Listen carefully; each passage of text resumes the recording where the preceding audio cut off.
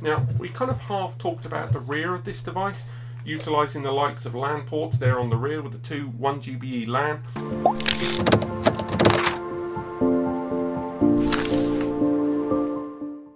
Hello and welcome back, and today we're going to do a hardware review of the DS620 Slim. Now this is a device that I've talked about on the channel quite a few times in the past, mainly because of its name change. Originally it was known as the DS619 Slim, but over the past year or so it has changed into this newer re-release version of the DS620 Slim, and finally it is available for everyone to buy. So what I want to talk about today is predominantly hardware, but it would be remiss of me not to touch on the fact that, of course, software plays a big part. Although we're going to do a full software review of this device in a number of ways, I want to focus just on the hardware with today's video. So there's our retail box, there we go. This is the Synology DS620 Slim.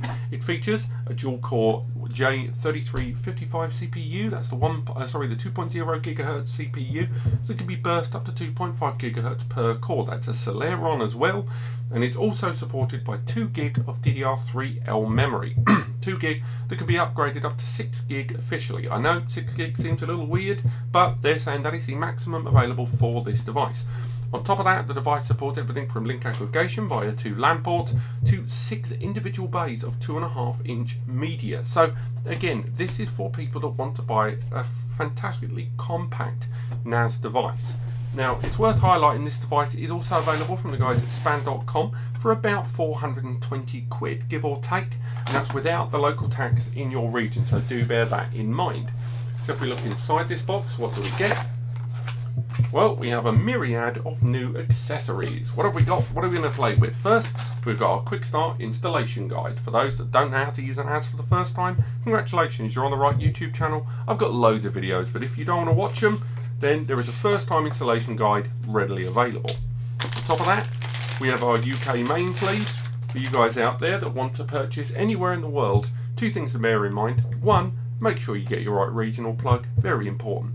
2, if you order from the guys at Span, they will include the regional plug, or try their very hardest to ensure the regional plug for your region. Definitely something to bear in mind there. Next, we have an external power brick. Now, this external power brick, again, is a 65 watt PSU. So because this device, although it's 6 bays, only uses 2.5-inch media, we are talking stuff like SSDs and 2.5-inch hard drives, so it doesn't require the enormous PSU of a number of other devices. Yes, it's external, which I know is a deal breaker for some of you, but I like an external power brick. If I'm honest, it just makes things easier in the event of something going wrong. Next, we've got screws for 2.5-inch hard drives and SSDs, and of course keys, because these are lockable trays too, something that we've never seen before in the Slim series. And in fact, before I go any further, it's worth highlighting this isn't the first Slim NAS that Synology have ever released. In fact, it's somewhere about maybe the 4th, 5th, maybe even the 6th. These are devices that are designed to be exceptionally compact and to be put away in places where space or power consumption, noise, dust, all things are very important, and this is designed to be somewhere very discreet indeed, very small. And again, I recommend people that need high output for their NAS at low power consumption, this could well be the one for you. If we have a look inside further, we have 2 LAN cables, because as mentioned, this device supports link aggregation, which is quite useful to a number of you out there that want to take advantage of heightened speeds with smart switches and more. But again, it is worth highlighting that if you are utilising 2.5-inch media such as SSDs, although SSDs are much faster, you are still only using 2 LAN connections, so that may be a bottleneck to a number of you out there. And if we go further, we can get into what is, let's be honest, the most important part of this box. We can talk about the NAS itself. Let's get rid of that box. There. Move the accessories to one side. Let's face it, this is what you want to look at the most. And have a good look at, without opening that while grabbing it, don't worry, the DS620 Slim. Now again, this is a fantastically compact device. This is a 6-bay Synology NAS device that utilises pretty much, no, not all, but most of the Synology DSM software, DSM 6.2.2, currently with DSM 7.0 for the end of the year in beta, from what I understand.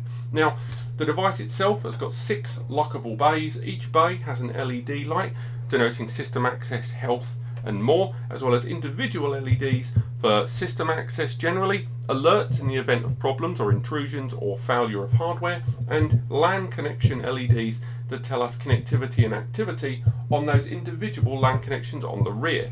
If we look at one of these trays, pop that there, we can see that it is a plastic tray, and although it doesn't use the same click and load design of its larger disk station brethren, if we were to use an SSD such as the Seagate IronWolf Pro, these IronWolf Pro drives can be snapped in automatically using the little pinholes located inside the device. In fact, these trays only click on one side. The other screws do have to go on the other side, so there is an element of screwing drives in, even using 2.5-inch media. But again, you may also notice that this 7mm drive isn't filling up that whole bay, and that's because this is designed for 15mm height drives. These are the big 2.5-inch media drives that go up to 5 TB currently. Pop that there. Now, talking about SSDs, it is worth touching on an important point here. Now, I've mentioned this in other videos, but I do think it's worth highlighting this again. Many users who saw this device when it first came out were really looking forward to the idea of getting this compact little NAS, fully populating it with SSDs, and then getting some really hardcore speeds out of this device. But as mentioned, this device only supports 2 LAN ports. It doesn't support 10 GBE, it doesn't support a PCIe upgrade card. There are no adapters that let you go above 2 gigabit Ethernet over link aggregation, which, once you're looking at 6 bays of SSD, is a phenomenal bottleneck. That CPU would be able to get via link aggregation some great speeds, as well as supporting 10 GBE to a fantastic level. So the idea you're missing out on that may be very disappointing. So when I spoke to Synology in different regions and different countries about this, they all gave me the same answer.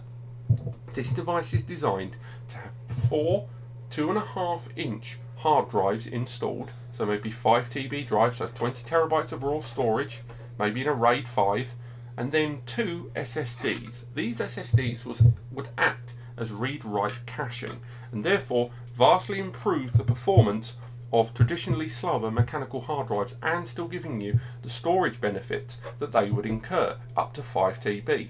However, that still creates that enormous external bottleneck. So don't get me wrong, it's great that we can have vastly improved speeds internally, either with a pure SSD storage area or a combination storage of hard drives and SSD using caching.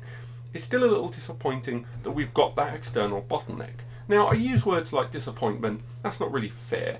At the same time, you've got such warranted advantages as BTRFS inside, you have got Synology's hybrid RAID system inside, support of the majority of Synology's key business and home applications, 25 cameras via the likes of Surveillance Station, as well as other Synology Moment, Synology Drive, Synology Photo Station, Synology Video Station, Plex Media Server, a whole host of great applications readily available now. In fact, one of my biggest surprises that I've already touched on in another video is the fact that this device also supports Synology's Virtual Machine Manager. This dual-core NAS supports Virtual Machine Manager.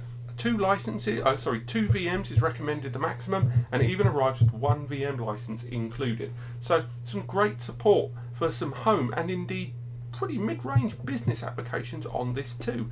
The read and write speeds, of course, externally will limit you around 200 megabytes per second because of those 2 LAN ports. But with a VM internally using SSDs or cached storage, as well as some of the AI supported apps that you can now get for the likes of Docker in container form, it still makes it a very interesting proposal indeed. Now, we kind of half talked about the rear of this device, utilising the likes of LAN ports there on the rear with the 2 1 GBE LAN. There's also USB ports, these USB ports supporting things like UPSs, wireless dongles and other USB supported devices, but not a great deal more than that. They are predominantly used for storage, and of course with USB backups and more being supported on it, that's a good thing too. Now, For those of you out there that are looking for a fantastically compact NAS solution, you really will find it hard to find a better solution than this at this price level. There are small expensive NASs out there, some with 10 GBE, some of them with better CPUs, but all of them arriving at almost double the price of this device means it's definitely worthy of thought.